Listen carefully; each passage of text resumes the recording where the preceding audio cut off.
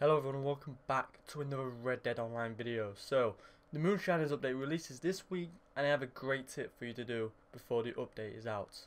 So if you love to collect a ROM, you might already be doing this. So collect the collectibles and get the full collections, but don't sell them yet. Sell them when the Moonshiners update is out, and I'll tell you why. We're getting a new Outlaw Pass with this update, which Rockstar Games have confirmed on the newswire. The Outlaw Pass 2, and you will fly through the Outlaw Pass levels if you sell them when the pass has released and you've bought it.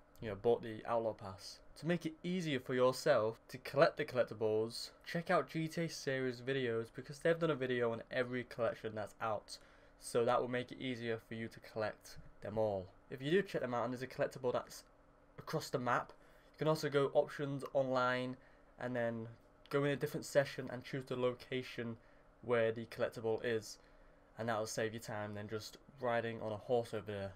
Now you don't have to do this, obviously it's optional, but if you want the items in the Outlaw Pass 2 as soon as possible, then it's best if you do this. Then you will fly through the levels. Now the Outlaw Pass 2 most likely be 35 gold bars like it was for the first one. And the first Outlaw Pass, you flew for the levels anyway for just leveling up your rolls. So I'm wondering if it will be the same for the Outlaw Pass 2. Will you level up as quickly as the first one?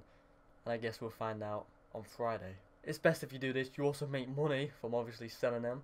But sell them when the update's out and you've bought the Outlaw Pass. And then you get a lot of XP towards the pass. So hit the like button. Subscribe for more videos on Red Dead Online, and I will see you in the next one.